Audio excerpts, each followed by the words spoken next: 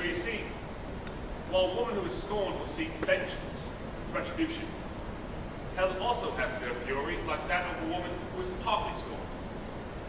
Nor does it have the fury of a woman who had a dream where she was scorned once.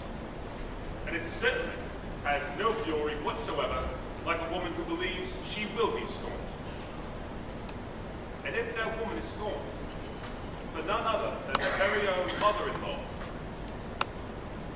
a woman who has a very real claim and poses a threat to a man that she should by rights have to herself, then, my friends, you had best hope that your parents haven't cleaned out your childhood room and made it into a den, because that's where you'll be staying for quite some time.